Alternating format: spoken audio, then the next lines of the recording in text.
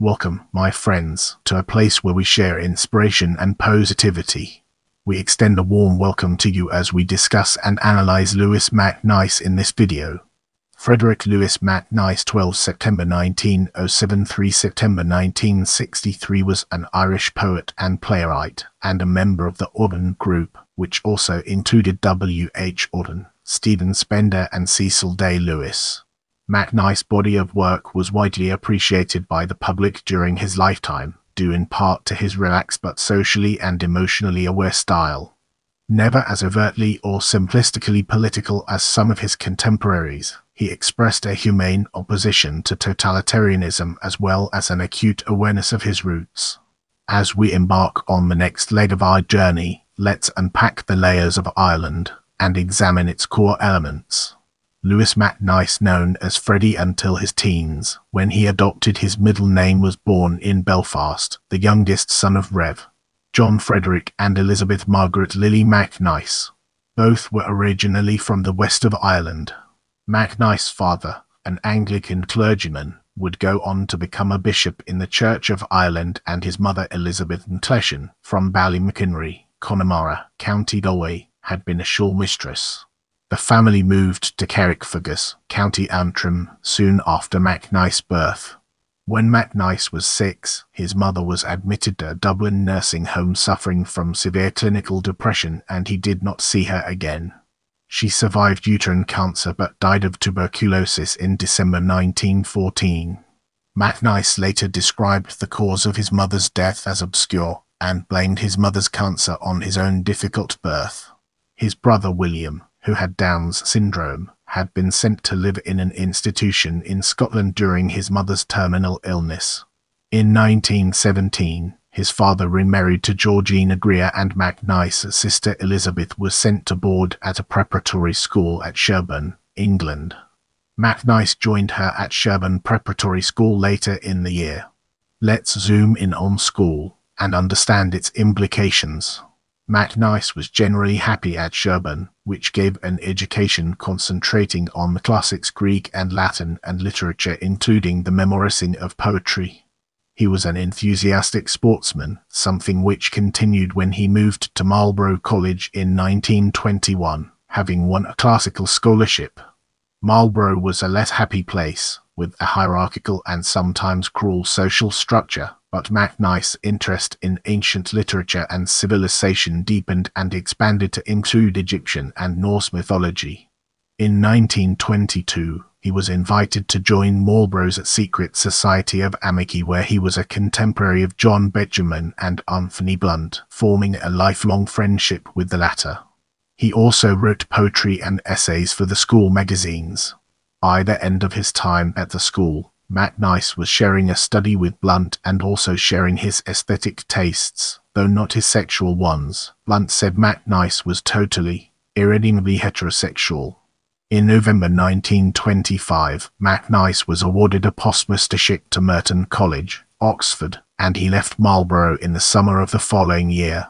He left behind his birth name of Frederick, his accent and his father's faith, although he never lost a sense of his Irishness. The BBC radio premiere of MacNeice The Dark Tower in January 1946 was preceded by the poet's 10-minute introduction in his distinctive Ulster accent.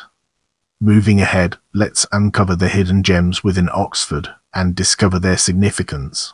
It was during his first year as a student at Oxford that MacNeice first met W. H. Auden, who had gained a reputation as the university's foremost poet during the preceding year. Stephen Spender and Cecil Day-Lewis were already part of Auden's circle, but MacNeice's closest Oxford friends were John Hilton, Christopher Holm and Graham Shepherd, who had been with him at Marlborough. MacNeice threw himself into the aesthetic culture, publishing poetry in literary magazines The Cherwell and Sir Galahad, organising candlelit readings of Shelley and Marlowe, and visiting Paris with Hilton. Auden would become a lifelong friend who inspired MacNeice to take up poetry seriously. In 1928 he was introduced to the classics Don John Beazley and his stepdaughter Mary Ezra. A year later he thought to soften the news that he had been arrested for drunkenness by telegraphing his father to say he was engaged to be married to Mary. John MacNeice, by now Archdeacon of Connor and a bishop a few years later, was horrified to discover his son was engaged to a Jew, while Ezra's family demanded assurances that Lewis's brother's Down's syndrome was not hereditary. Amidst this turmoil, MacNeice published 4 poems in Oxford Poetry, 1929, and his first undergraduate collection, Blind Fireworks, 1929. Published by Gollancz, the volume was dedicated to Jevena. Mary's full name was Jevena Marie Thirst Babette. In 1930, the couple were married at Oxford Register Office, neither set of parents attending the ceremony. He was awarded a first-class degree in Literae Humaniores, and had already gained an appointment as assistant lecturer in classics at the University of Birmingham. Now, we shift our focus to Birmingham, a topic that deserves our attention. The newlyweds were found lodgings in Birmingham by East. R. Dodds, a professor of Greek, and MacNeice, future literary executor, and his wife Bet. Bet was a lecturer in the Department of English. The MacNeice lived in a former coachman's cottage in the grounds of a house in Selly Park belonging to another professor, Philip Sargent Florence. Birmingham was a very different university and city from Oxford. MacNeice was not a natural lecturer, and he found it difficult to write poetry. He turned instead to a semi-autobiographical novel, Roundabout Way, which was published in 1932 under the name of Lewis Malone, as he feared a novel by an academic would not be favorably reviewed. He felt that married life was not helping his poetry to write poems expressing doubt or melancholy, an anarchist conception of freedom or nostalgia for the open spaces, and these were the things that I wanted to express, seemed disloyal to Mariette. Instead, I was disloyal to myself, wrote a novel which purported to be an idyll of domestic felicity. As we predicted, the novel was not well received. The local classical association included George Augustus Auden, professor of public health and father of W. H. Auden, and by 1932 MacNeice and Auden's Oxford acquaintance had turned into a close friendship.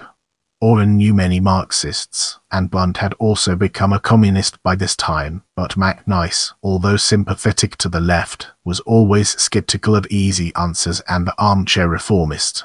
The Strings Are False, written at the time of the Molotov-Ribbentrop Pact, describes his wish for a change in society and even revolution, but also his intellectual opposition to Marxism and especially the communism embraced by many of his friends.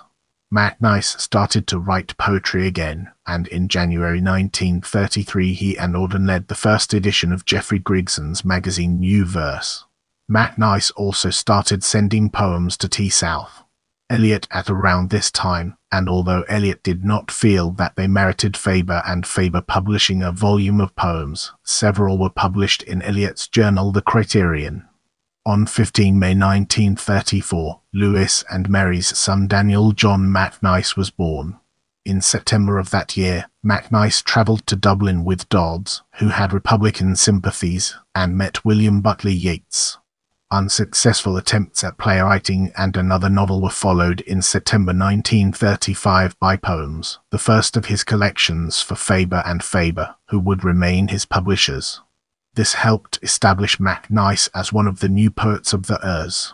In November, Mary left MacNeice and their infant son for a Russian-American graduate student called Charles Katzman, who had been staying with the family. MacNeice engaged a nurse to look after Dan, and his sister and stepmother also helped on occasion. In early 1936, Blunt and MacNeice visited Spain, shortly after the election of the Popular Front government. Auden and MacNeice travelled to Iceland in the summer of that year, which resulted in Letters from Iceland, a collection of poems, letters some in verse and essays. In October, MacNeice left Birmingham for a lecturing post in the Department of Greek at Bedford College for Women, part of the University of London. Brace yourself for a captivating discussion on London, as we explore its nuances and implications. MacNeice was featured in two high-profile collections of modernist poetry of 1936. The Faber Book of Modern Verse, edited by young writer and critic Michael Roberts, printing MacNeice and Eclogue for Christmas, Sunday Morning, Perseus, The Creditor and Snow towards the end of the roughly chronological book. In the book, MacNeice is set in amongst others of the new Auden Group, presenting a version of modernism in which Eliot is the star. MacNeice and his group were also featured in Oxford Book of Modern Verse, edited by Yeats. This collection generally excluded American poets and was less well received critically, but instantaneously became a bestseller. MacNeice moved into Geoffrey Grigson's former flat in Hampstead with Daniel and his nurse. His translation of Aeschylus's Agamemnon was published in late 1936 and produced by the Group Theatre. Shortly afterwards his divorce from Mary was finalist. They continued to write frequent affectionate letters to one another, although Mary married Catsman shortly after the divorce. MacNeice started an affair with Nancy Coldstream. Nancy was, like her husband Bill, a painter and a friend of Auden who had introduced the couple to MacNeice while they were in Birmingham. MacNeice and Nancy visited the Hebrides in 1937, which resulted in a book of prose and verse written by MacNeice with illustrations by Nancy. I Crossed the Minch. Nancy had painted a portrait of MacNeice. August 1937 saw the appearance of Letters from Iceland, which had been finished by the two authors in MacNeice's London home the previous year, and towards the end of the year a play called Out of the Picture was published and produced by the Group Theatre. Music was written for the production by Benjamin Britten, as he had done previously for Agamemnon. In 1938, Faber and Faber published a second collection of poems, The Earth Compels. The Oxford University Press published Modern Poetry, and Nancy once again contributed illustrations to a book about London Zoo called Simply Zoo. As the year and his relationship with Nancy drew to a close, he started work on Autumn Journal. By Christmas, Nancy was in love with Stephen Spender's brother Michael, whom she was later to marry, and at the end of the year MacNeice visited Barcelona shortly before the city fell to Franco. The poem was finished by February 1939 and published in May. It is widely viewed as MacNeice's masterpiece, recording his feelings as the Spanish Civil War raged and the United Kingdom headed towards war with Germany, as well as his personal concerns and reflections over the past decade. During the Easter holiday that year, MacNeice made a brief lecture tour of various American universities, also meeting Mary and Charles Catsman and giving a reading with Auden and Christopher Isherwood in New York attended by John Berryman, and at which Auden met Chester Coleman for the first time.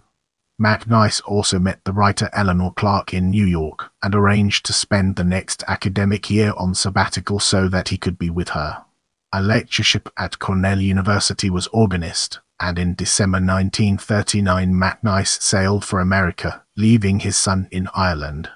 Cornell proved a success, but the relationship with Eleanor did not, and MacNeice was back in London by the end of 1940. Faber and Faber published selected poems in March 1940, which contained 20 poems drawn from poems 1935, The Earth Compels and Autumn Journal. It went through 6 impressions by 1945. MacNeice worked as a freelance journalist. He had resigned from his lecturing position at Bedford College while in America and was awaiting the publication of Plant and Phantom, which was dedicated to Clark the previous year. The Quilla Press had published The Last Ditch, a limited edition containing some poems that would appear in the new volume. In early 1941, MacNeice was employed by the BBC. Now, let's shift our attention to war and after. MacNeice's work for the BBC initially involved writing and producing radio programs intended to build support for the US, and later Russia cultural programs emphasizing links between the countries rather than outright propaganda. A critical work on W.B. Yeats, on which he had been working since the poet's death in 1939, was published early in 1941, as were Plant and Phantom and Poems, an American anthology.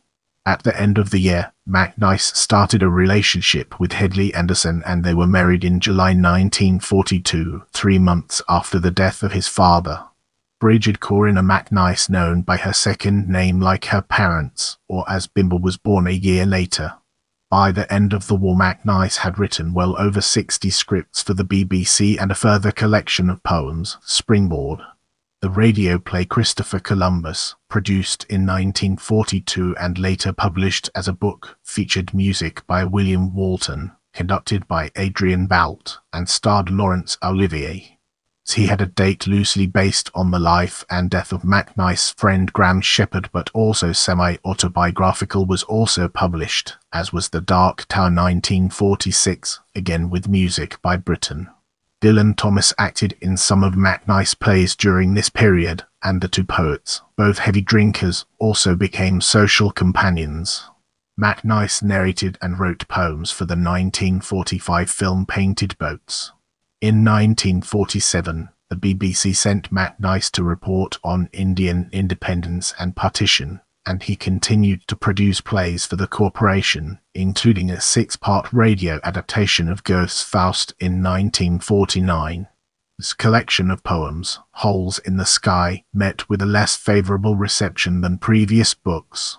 In 1950 he was given 18 months leave to become director of the British Institute in Athens, run by the British Council.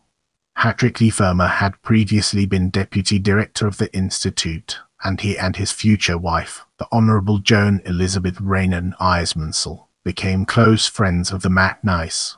10 Burnt Offerings, poems written in Greece, were broadcast by the BBC in 1951 and published the following year. The family returned to England in August 1951, and Dan, who had been at an English boarding school, left for America in early 1952 to stay with his mother to avoid national service. Dan would return to England in 1953, but went to live permanently with his mother after a legal battle with MacNeice. In 1953, MacNeice wrote Autumn's Sequel, a long autobiographical poem in terza rima, which critics compared unfavorably with Autumn Journal. The death of Dylan Thomas came partway through the writing of the poem, and MacNeice involved himself in memorials for the poet and attempts to raise money for his family. 1953 and 1954 brought lecture and performance tours of the United States of America. Husband and wife would present an evening of song, monologue and poetry readings, and meetings with John Berryman on the returning boat in 1953, and later in London and Eleanor Clark, by now married to Robert Penn Warren. MacNeice travelled to Egypt in 1955 and Ghana in 1956 on lengthy assignments for the BBC. Another poorly received collection of poems, Visitations, was published in 1957, and the MacNeice bought a holiday home on the Isle of Wight from J.B. Priestley, an acquaintance since MacNeice's arrival in London 20 years earlier. However, the marriage was starting to become strained. MacNeice was drinking increasingly heavily, and having more or less serious affairs with other women. At this time, MacNeice became increasingly independent of spirit, spending time with other writers, including Dominic Behan, with whom he regularly drank to oblivion. The two men spent a particularly drunken night in the home of Cecil Woodham Smith during a curious meeting in Ireland, whilst Behan was working on assignment as a writer for Life magazine and MacNeice on assignment with the BBC. During the trip, which allegedly lasted some weeks, neither writer managed successfully to file their copy. MacNeice was awarded the CBE in the 1958 New Year's Honours List. A South African trip in 1959 was followed by the start of his final relationship with the actress Mary Wimbush, who had performed in his plays since the 40s. Headley asked MacNeice to leave the family home in late 1960. In early 1961, Solstices was published, and in the middle of the year MacNeice became a half-time employee at the BBC, leaving him 6 months a year to work on his own projects. By this time he was living on alcohol, and eating very little, but still writing, including a commissioned work on astrology, which he viewed as hack work. In August 1963 he went caving in Yorkshire to gather sound effects for his final radio play, Persons from Porlock. Caught in a storm on the moors, he did not change out of his wet clothes until he was home in Hertfordshire. Bronchitis evolved into viral pneumonia, and he was admitted to hospital in London on 27 August, dying there on 3 September, aged 55. His ashes were buried in Carridor Churchyard in County Down, with his mother and maternal grandfather. His final book of poems, The Burning Perch, was published a few days after his funeral. Auden, who gave a reading at MacNeice Memorial Service, described the poems of his last 2 years as among his very best. Get ready for a thought-provoking discussion as we delve into influence and its impact on our understanding. MacNeice wrote in the introduction to his autumn journal, "Poetry, in my opinion, must be honest before anything else, and I refuse to be objective or clear-cut at the cost of honesty." He has inspired many poets since his death, particularly those from Northern Ireland such as Paul Muldoon and Michael Longley. There has been a movement to reclaim him as an Irish writer rather than a satellite of Auden. Longley has edited 2 selections of his work, and Muldoon gives more space to MacNeice than to any other author in his favourite book of contemporary Irish poetry, which covers the period from the death of W.B. Yeats until 1986. Muldoon and Derek Mahon have both written elegies for MacNeice, Mahon's coming after a pilgrimage to the poet's grave in the company of Longley and Seamus Heaney in 1965. At the time of MacNeice's death, John Berryman described him as one of my best friends, and wrote an elegy in Dream Song. The time has come to unravel the secrets behind archive and gain a deeper understanding. Louis MacNeice Archive was established at the Harry Ransom Center at the University of Texas at Austin in 1964, a year after MacNeice's death. The collection, largely coming from MacNeice's sister Elizabeth Nicholson, includes manuscripts of poetic and dramatic works, a large number of books, correspondence, and books from MacNeice's library. Get ready for an enlightening exploration as we dig into poetry collections and understand its role in the broader context. Blind Fireworks 1929, mainly considered by MacNeice to be juvenilia and excluded from the 1949 collected poems. Poems are Letters from Iceland 1937, with W. H. Auden. Poetry and Prose. Earth Compels. Autumn Journal. Earth Last Ditch. Selected Poems. Aunt and Phantom. A Springboard. Prayer Before Birth. Holes in the Sky. Collected Poems. Tin Burnt Offerings. Autumn Sequel. Visitations. Solstice. Earth Burning Perch. Stargazer. Selected Poems. 1964. Edited by W. H. Auden. Collected Poems. 1966. Edited by East. Auden. Selected Poems 1988, edited by Michael Longley, redesigned and republished by Wake Forest University Press. Collected Poems 2007, edited by Peter MacDonald. As we enter this new phase, let's analyze plays from different angles and evaluate its significance.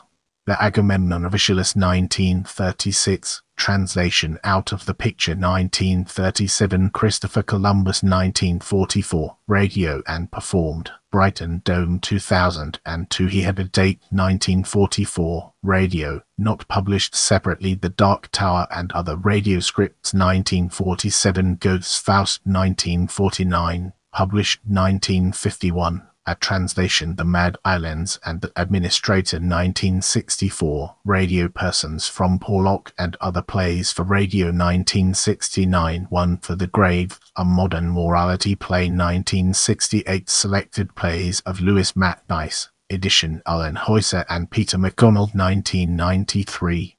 MacNeice also wrote several plays which were never produced, and many for the BBC which were never published.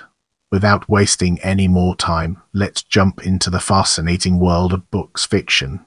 Books fiction roundabout way 1932, as Lewis Malone, The Sixpence That Rolled Away 1956, for children. Now, let's shift our focus to books non-fiction and embark on an intellectual exploration of its various dimensions. Books non-fiction. I Crossed the Minch 1938, Travel, Prose and Verse, Modern Poetry, A Personal Essay 1938, Criticism Zoo 1938, The Poetry of W.B. Yeats 1941, The Strings Are False 1941, published 1965, Autobiography Meet the U.S. Army 1943, Astrology 1964, Varieties of Parable 1965, Criticism Selected Prose of Louis MacNeice, edition Alan Heusser 1990. Have any questions or topics you'd like me to cover in future videos? Let me know in the comments.